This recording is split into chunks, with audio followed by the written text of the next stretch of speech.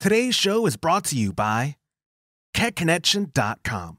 Join the free Brewers Club Rewards program at kegconnection.com and start earning and spending points with every purchase. You'll also earn status perks, which allows you to receive bonus points and free gifts from kegconnection.com. Go to kegconnection.com right now, use the promo code HHH, and you'll receive 5% off your order. That's kegconnection.com, promo code HHH. Entertaining shows with content that spreads information and sparks discourse throughout the community.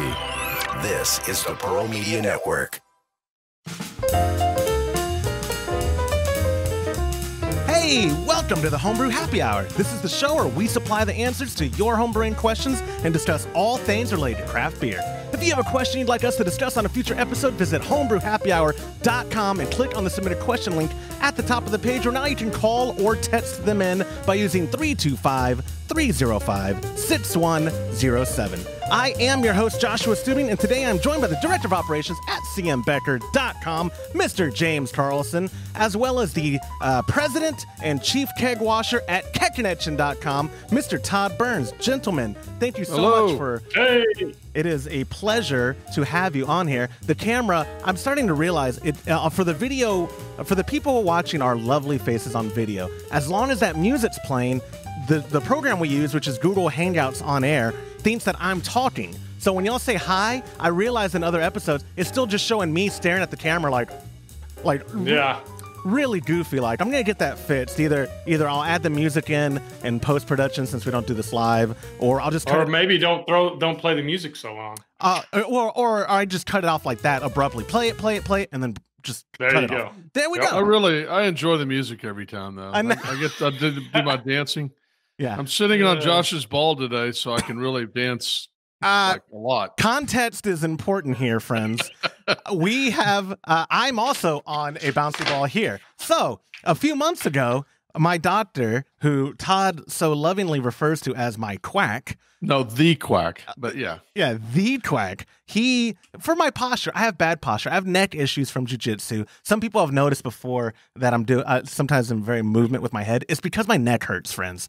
I move my head a lot for a multitude of reasons. One of them, though, being that my neck hurts. But my posture apparently is bad. So he was like, try an exercise ball because you sit at a desk all day. Maybe that'll help. Like your lower back and your neck. And so I have one here at my home office, and then I got one for my office there, which is a great segue to show that, Todd, if you just give a little hello, that you're in a new office space. Yeah, I'm in your office.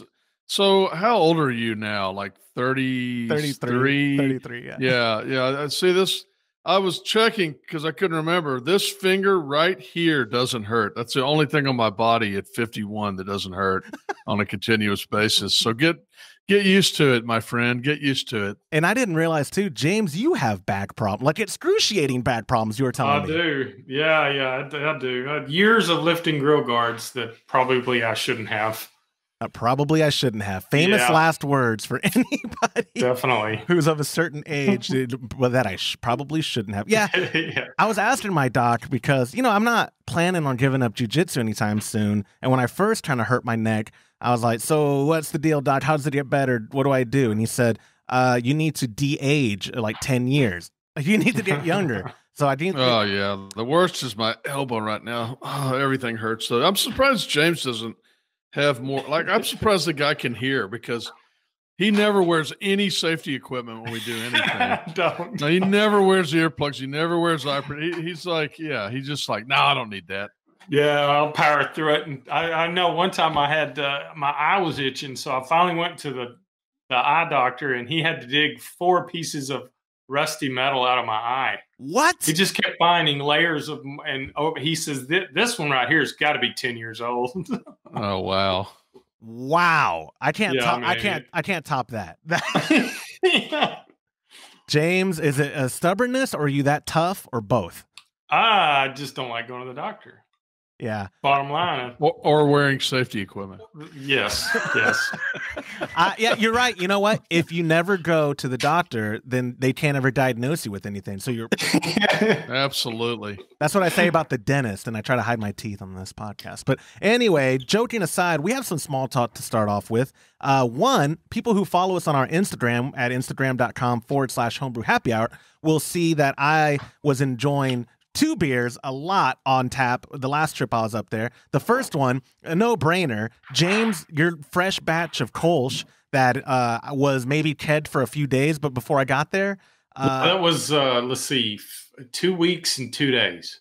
From the day I brewed it, that was 2 weeks and 2 days. Well, let me just tell you, I tried to float that keg. It was. There's a lot of beer missing. I actually lifted it last night to see what was left in it, and I was like, damn it. I'm going to start hiding my kegs of lighter beers, because I think you would have been better. You had one of the winter warmers, and you had the IPA, I think. No, you never had the IPA, did you?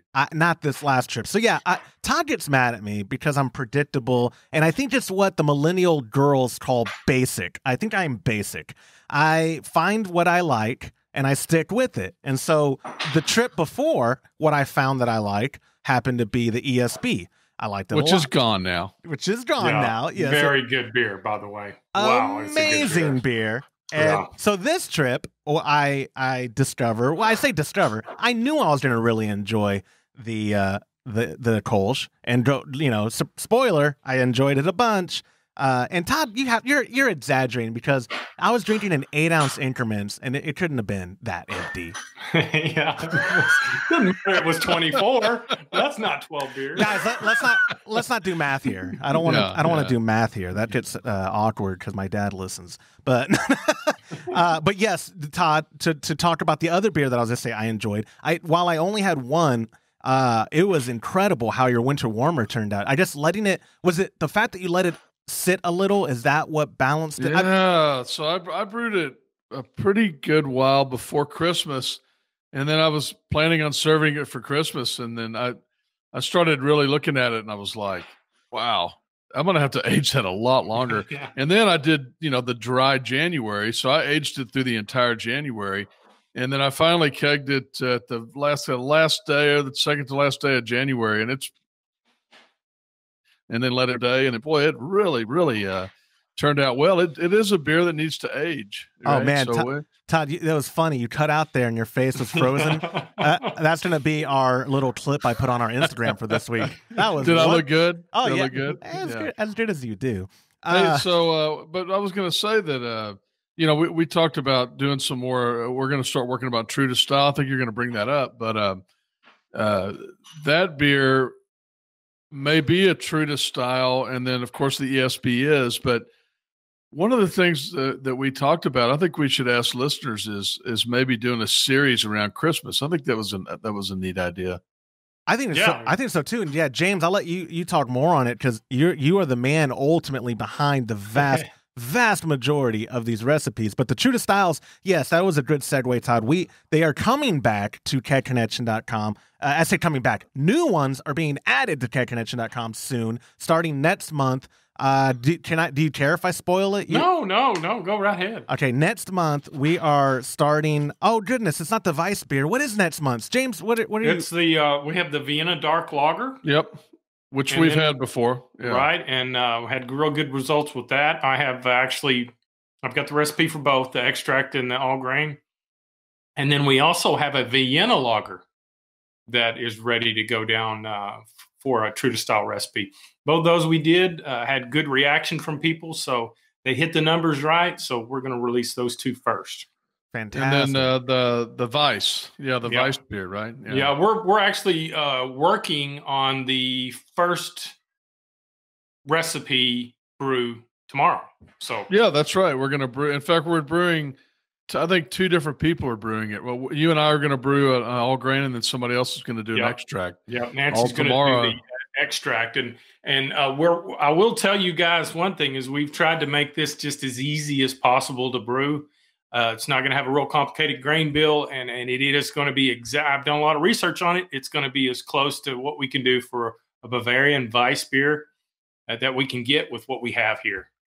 Right. Yeah, that's the key thing. And that's what I like about this whole True to Style series that y'all kind of came up with, is that it like, I mean, to obviously, the term True to Style is pretty straightforward to understand, but y'all are very much a stickler about making sure it's the style. And Todd actually has write-ups, which I don't even know if they get included anymore. You did a write-up on the Alt and the Kolsch. I don't know if you remember that. We should include those. Yeah, I think they're great. They're great reading for anybody that's not familiar with the style and takes a risk in getting the kit. We've had real good reaction. I've noticed, we talked about this the other day, the interest in those True to Style kits have gone up tremendously. They have, yeah. A lot of people like those. And I brought up the Christmas one. What I wanted to say about that, Josh, if you don't mind, is since you get all the emails, is I would really like some listener feedback on this, because I've spent a lot of time researching what is a Christmas beer, and the answer is it's not a certain style of beer. There's several different styles on almost all the commercial beers that are called Christmas beers. It's a lot of different styles. So I'd love to have some people's feedback on what they consider to be Christmas style beers. And just to give you an example, is Noche Buena, I believe, is a Mexican Christmas beer, and that's a Bock. I mean, I don't normally think of a Bock as a Christmas beer, but I think of that one as a Christmas beer because I had it quite a bit when I was younger, and we could go across the border and get it in Mexico. So, and then of course you've got your what I call the Christmas tree Christmas beers, where it has the pine. Help me out here, spruce. Spruce in it. Yeah, the piney flavor. Spruce berries. Spruce berries. Thank you. Yep. And then of course there's lots of any winter warmer, I guess you could call a Christmas beer, but I'd love some feedback on that because our plan, and I know it's a long ways till Christmas, but it takes a lot of planning, is to maybe bring out a series of them around Christmas so people could try different types of Christmas beers for the holiday season next year. I love it. I think it's a great idea, mainly because I have no expectations, or y'all have no expectations for me to do any of the recipe building. So y'all have at it. Like, that's fantastic. I think. Well, you know what else would be really cool is to get some feedback from the listeners of the show on what they would like to see us produce as far as True to Style goes. Absolutely. And just so you know, we're not developing and releasing these kits because of my taste. And I want, because I say a lot of things about IPAs and all that. That's just my personal opinion. It does not have any influence on what we release. It's not what you like; it's what everybody likes. Oh, oh yeah, and I know if people. I had a memory today, which, by the way, most people listening to this are on Friday. You're brewing the beer right now that we're talking about, while most people are downloading this and listening. But also, Happy Valentine's Day. I forgot to say that to you guys. Yeah. But on Valentine's Day last year, I guess I was up there at the headquarters. Sorry, honey, I forgot that, or if I didn't apologize to you last year for being at the office instead. But I have a photo in my memories. It was either from today or yesterday, and Facebook, that was of your New England IPA that you brewed. Do you remember that one, James? I do. Yeah, I do. And that one was actually, it was really good. It was a really good representation. And I thought it was the funniest thing in the world because, like, even though it was a style, I don't even think you took a keg home, did you? I did. If you remember the person I was seeing at the time, she really liked those. And he does like IPAs if his girlfriend likes IPAs. Did I put my foot in my mouth on Valentine's Day? No, it's all good. That's that was a good memory. So nothing wrong with that at all. But you did take a keg home. I'm sorry, I do remember now. Yeah. The cool thing about that recipe, it was the first one I did for a New England style IPA, and I did not use any lactose in it. It was all mashing schedule, and it still turned out pretty creamy considering we didn't put any lactose in it. And it was the prettiest haze I've ever seen on a New England. Like, you made sure the presentation, it was like, I remember you telling me you didn't want it to look like mud water. Yeah, exactly. You wanted it to be like clear haze, if that makes sense. And I thought you accomplished it. Yeah, I mean, it was fun to do. Man alive, was there a lot of hops in that thing. Well, Because if you remember, we did like a 10-gallon batch. And I want to say there was 3 pounds of hops that I put in total. Oh my gosh. It's amazing. Yeah, thanks, Todd, for covering that. Yeah. No problem. Well, a great boss. Yeah, well, Todd, he does enjoy your brewing. It's a win-win, really. Yeah. Well, I enjoy his brewing. I don't think I've ever had anything of his that wasn't, exceptional. Yeah, like the ESB. Absolutely, yes, and the winter warmer. And the winter warmer. Yeah. The more beer that you have on tap at your barn, Todd, the more likely I am to keep coming up to headquarters. So. And I got to tell you, though, with a winter warmer and those 2 IPAs, the black IPA and the red IPA, a man has to be careful how much beer he consumes because those things will knock you down. They are all like right around 8%. So that Kolsch was kind of my saving grace. Too bad Josh drank it all. But Anyway, hey, guess what, guys? Today is a Q&A show. Let's move on to that. I did bring 2 questions to the table, and we'll start with the first one from Frank C., who used the submission form at homebrewhappyhour.com. Frank wrote in, "Hello, gentlemen, and Joshua." I think that was a jab at me. Love the podcast, and I'm an avid listener. With that said, hopefully you guys can assist me in my issue. I've been brewing for 2 years and recently jumped into all grain. I purchased 2 10-gallon coolers to begin in my endeavor. My first batch was a smash. The brewing process went without a hitch and tasted amazing. My second batch wasn't as easy. I did the same thing as the first batch, but ended up getting a stut sparge. How can I avoid having a stut sparge for my next batch? I also used rice hulls on both batches. Please help. Thanks, Frank C. from Fullerton, California. And then he added a PS, especially for me. I said, Joshua, I live 10 minutes from Disneyland, and I, too, have a wardrobe of Disney. So, Todd, don't judge the man. Don't judge the man. Oh, no, cool. I would never judge him. I think I'm surprised if he's using rice hulls. We didn't have a lot of information as far as what style of beer it was, or if he's using like a false bottom. I mean, I'm assuming he's using a false bottom. If not, yeah, and he's just using rice hulls to try to filter it. That he definitely needs a false bottom. It maybe with the rice hulls and a false bottom. I've never actually. I haven't brewed a lot with coolers, 3 times, 4 times, but I've never had a stuck sparge. What have you run into that before, James? Oh yeah, definitely. With a stuck sparge, one thing I would tell him is don't double mill your grains. Unless you're doing a brew in a bag, it really doesn't do anything. But if you're running any kind of wheat or any kind of grain that doesn't have the hulls included, like would be a rye or wheat, you definitely want to have rice hulls. Make sure that you're using the same amount that used in the first batch. And also make sure your water to grain ratio is correct. If you run it a little thick, that you're risking a stuck sparge. So I always go 1.5 quart per pound. And that's going to help prevent some of that from happening. So it just watch it. When you're stirring it, if it kind of starts to feel like oatmeal, you might have a little bit, you may not have enough water in it. And that will definitely cause that to happen, especially if you've got any wheat in the recipe. But I would just watch your water to grain ratio and then how the grain's milled. If it's milled too fine and you don't have full, complete husks, it can cause that as well. So let's go back a little bit and to dissect the question. First off, because you know how I like to cover the spectrum and drag a question down rabbit trails or rabbit holes or whatever the saying is. Rabbit holes, yeah. That too. Those two, throw them in there. What is a rice hole, guys? It's a hole from rice. Oh, yeah, exactly. Wrap it up. That's today's episode.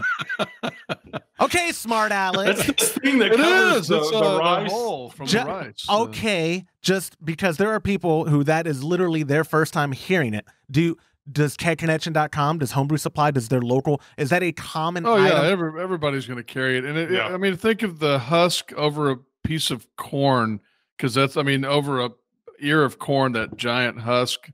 I mean, that's not a very good analogy, but it's like that. It covers the grain. It's the shell of the grain. It's the shell of the grain. It's yeah.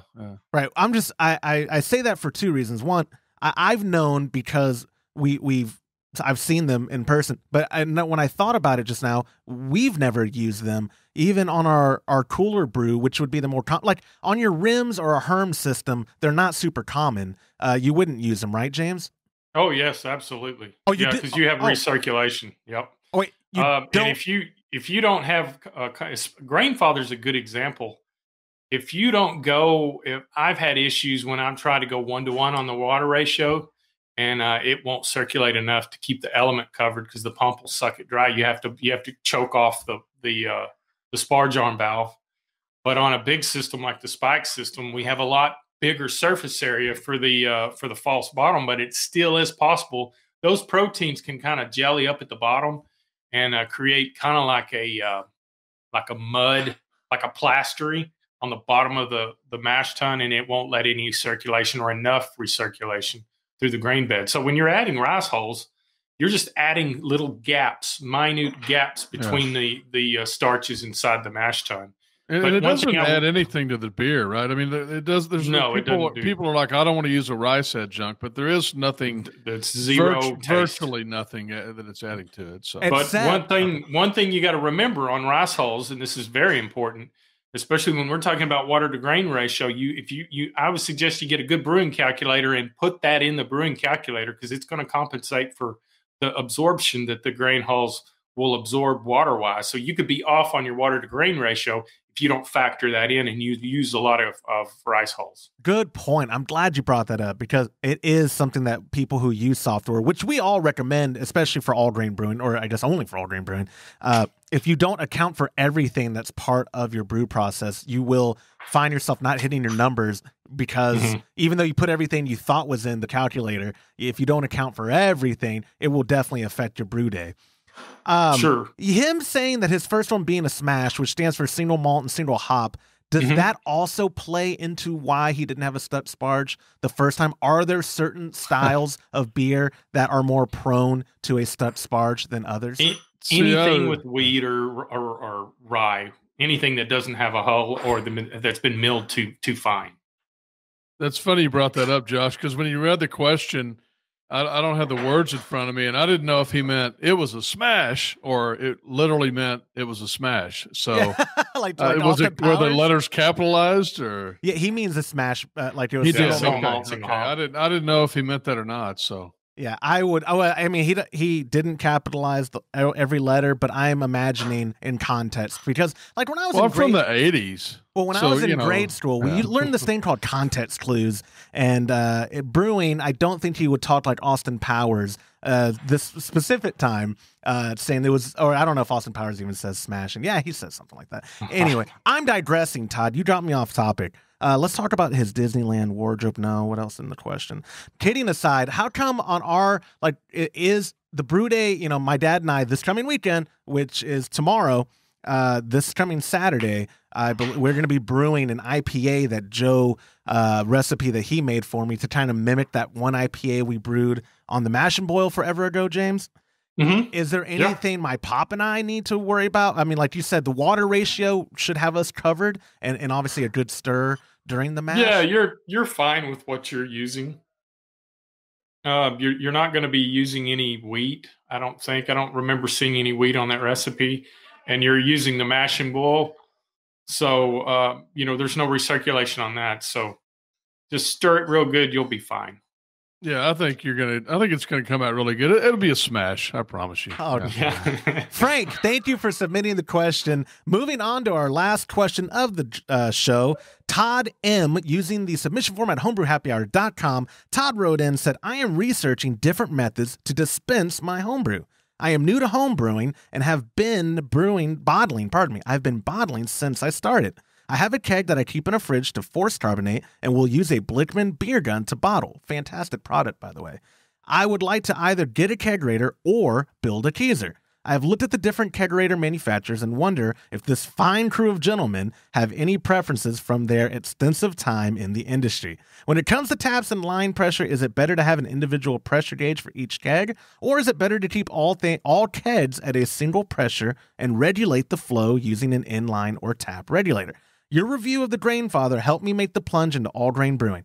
I just finished my first all-grain recipe. I made a Belgian white similar to Hoegaarden that is currently bubbling away in a fermenter. Thank you for creating such a fun, entertaining, and informative podcast. I had to get all those nice. Wow, great. that was a That's lot. great. Yeah. I know, Todd, and I thought it might have been you, Todd, but you don't write that much, and you don't write that friendly about us. You are the equipment man. As much as I like to give you crap, you really. I brought this question because I knew you agreed to do the show this week. So, what are your thoughts on his kegerator keezer idea? I think it's fun to build keezers. So, I mean, I have a kegerator and a keezer at my house right now. Kegerators are great. They're fairly expensive. My problem with a kegerator is if I get one, I want like a True or something, which is $2,000 because they just last forever. But keezers are kind of bulletproof. I've never had a keezer go out. Mine will go out tonight now that I said that. But I think they're fun to build. Basically what you're doing is you're taking that box, you're taking the lid off, and you can see this all over the internet, so I won't go into a long, drawn-out process. But you build a frame, 2x6, 2x8 is what most people do, frame around it. And then most people put some sort of a facial board, like with 2 inches or 4 inches longer than what your main board is, that goes in front, and kind of what that does is lock it in. And it also makes it look nice and trims it out a little bit. And then basically you put that lid back on there. Almost all of the tops will have the hardware that you could just screw right back onto the wood. Now, some people would probably wonder, why do you do that? Why don't you just use the unit as it is? And the reason is that there's cooling lines in there that you're likely to hit if you start drilling into the side of it. 2 is they're usually not quite tall enough, so you need that extra height to be able for your kegs. And 3, it's really nice to be able to finish that however you want to finish it, and drill the holes in it and insulate it. And I don't know, to me, it's always been a fun project to do. I've done quite a few of them. And you've got lots of room in there to work with. You've got room for most of them have some sort of a step. So you've got room for your CO2 bottle. You got room for your air manifolds to, mount those. And whereas kegerators tend to be really cramped. And also you can get as big or as little as one as you want. So you can dispense a lot of kegs, or do a combination where you're dispensing kegs, cold crashing, that sort of thing. So they're very, very versatile as well. So that would be my answer on the keezer part, or keezer versus kegerator part. Right. And I would add too, I think, in my opinion and experience, as limited as it may be, if you buy a fridge conversion kit from, insert your favorite retailer here, so I don't just sound like an advertisement every episode, but if you get a one that has shanks, whatever size you need, those are so much more future proof than tower kits are, only because towers are mountable to a surface where if you build up and up and up, like they're limited in their implementation, where, like you said, you could get a 2-faucet fridge conversion kit today and build out a 2-faucet keezer that you bought that maybe only does fit 2 kegs, or it fits 2 kegs in a fermenter. And then you see on Craigslist this nice chest freezer on sale that's huge. And then all you have to do now is add lines per additional beer you want to tap. It's unfortunately with the tower, I have a tower kegerator here in my office. It's beautiful. It's wonderful. But if I wanted to add a third tap, I literally can't do it. Lacking space in my kegerator and lacking space in the tower. It is not easy adding a faucet to a cylinder tower. Well, that's an excellent point. And as well, you make me think when you say that, it's very affordable to buy a chest freezer, but maybe you want to buy a bigger one for the future as well, but you don't want to spend the money to outfit it with 6 taps or 4 taps. You can just do one and then drill another hole when you're ready to do the next one. So it's very, very versatile. And James, that's how your implementation is too, albeit through a wall. But you don't have a tower kegerator at your place, right? No. The only thing I got left to do on my setup is the glycol chilling for the shanks. I like it. If you have if people are over and they're enjoying the homebrew, after a few pours, it pours great, but you get a lot of foam because it's warm. It needs to be cooled down. That would be the only thing I would say. If you're going to do a remote system, come up with a way to keep the lines like a homemade trunk line with a glycol circulation. It'll work good.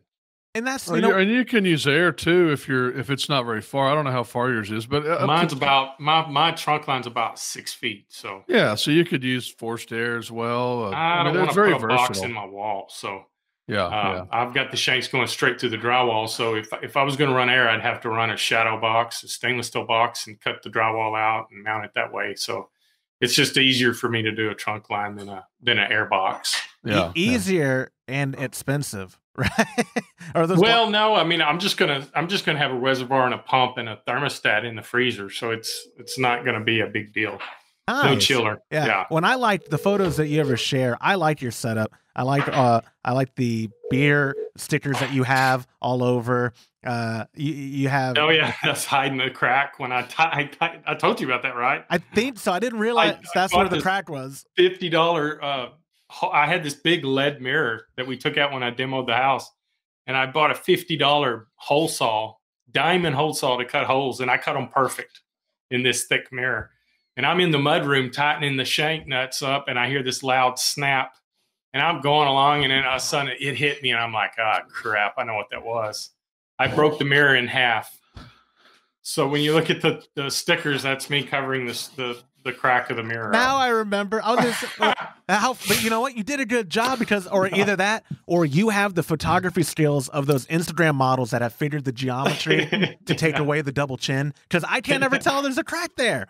You did wonderful. That's because the stickers are hiding it. Man, James, a man of many talents. I'll have to have you, like I said, show me how to hide my imperfections in my own personal life. Well, I'm your man. I'm your man. A lot of stickers. Yeah. Hey, so I hate to say this, but I can't even remember the second half of the question now. You may have to read it again. No, well, he was really just talking about when it comes to taps and line pressure, is it better to have an individual pressure gauge for each keg or keep all kegs at a single pressure and regulate the flow using an inline or a tap regulator? I think he's meaning flow control faucets. Yeah, that's a very, I don't know. I mean, it sounded to me like he was talking about whether you use a different pressure to each keg. Oh, pardon me. You're like a bunch of secondary regulators. So that's a very personal preference. Some people feel like they need to have every single beer at the proper PSI for that beer. So if you're serving an English warmer beer and you're serving it at, say 7 or 8 PSI, but you want to serve your other ales or even lagers at 10 to 12 PSI. And then you've got a Belgium a beer that you want to serve at 16, or you're serving Coors Light, that you want to have different pressure for each one. I guess maybe I should do that, but I don't. I tend to just kind of do everything at around 10. And it is nice. And if you're very precise, maybe an engineer, you'll probably be happier doing it that way with multiple pressures. James, I never asked you because how many taps do you have right now? 3 or 4? I've got 3. And do you have one pressure maintaining them all, or do you have secondaries? I do. I do. I just run them all at, I think I've got mine at 14 PSI.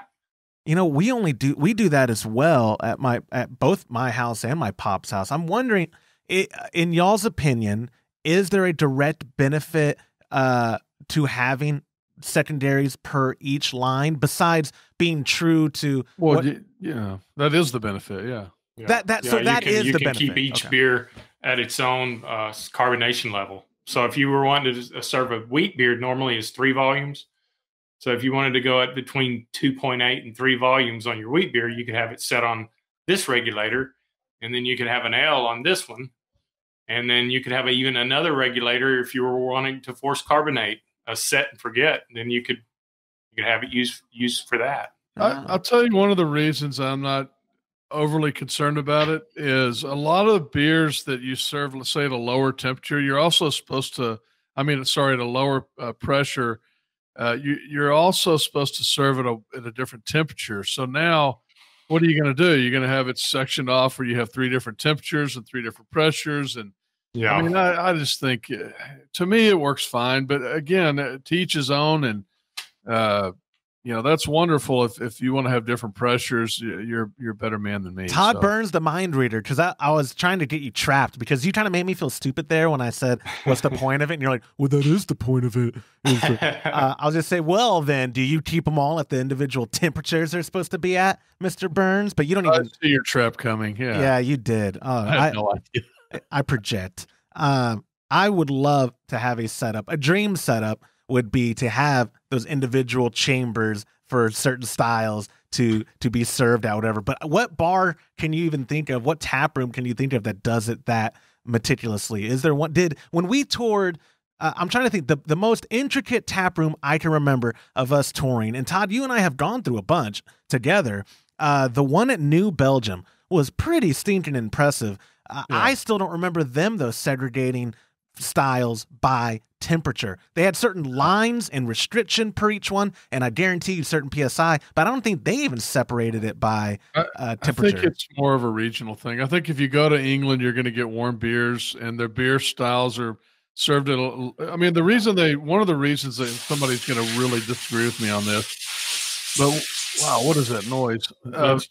One of the reasons is that it is very regional, and I don't think you're going to really emulate that, because if you go to a bar in Britain, it's going to be a lower temperature, it's going to be a lower pressure, but probably the reason it's always traditionally been at a lower pressure is because it's at a higher temperature. Because if you did it at a real high pressure and a real high temperature, you virtually couldn't stop the foam. Yeah, that's true. Yep. Totally made sense. Well, other Todd, thank you for submitting the question. And guys, that wraps it up for this week's episode. I appreciate, as always, you guys taking the time to come do the show with me. It would not be much of a show on my own. And last week, thank you all for your understanding. I had Joe on. It'd been a while since we've had Joe, and Joe pointed out it's been a while since we've all done an episode. So in our future, we need to do an episode, all of us together. And I will figure out some topic we could talk about that won't have us all at each other's, like, talking over each other. We'll figure something out. Having 4 people is not the worst thing in the world on an episode if we can just do the logistics on it. But anyways, Todd, James, thank you again, gentlemen, for doing the show, and I'll catch you on next time. See ya. Bye. And that will do it for this episode of the Homebrew Happy Hour. If you have a question you'd like us to discuss on a future episode, visit homebrewhappyhour.com and click on the Submit a Question link at the top of the page. Or now you can call or text them in by dialing 325-305-6107. Thank you to our show sponsor, kegerator.com, for supporting our podcast and the home brewing community. Go to kegerator.com, use the promo code HHH, and you'll receive 5% off your order. On behalf of Todd Burns, James Carlson, and the Pearl Media Network, I'm Joshua Stubing. Thank you for listening.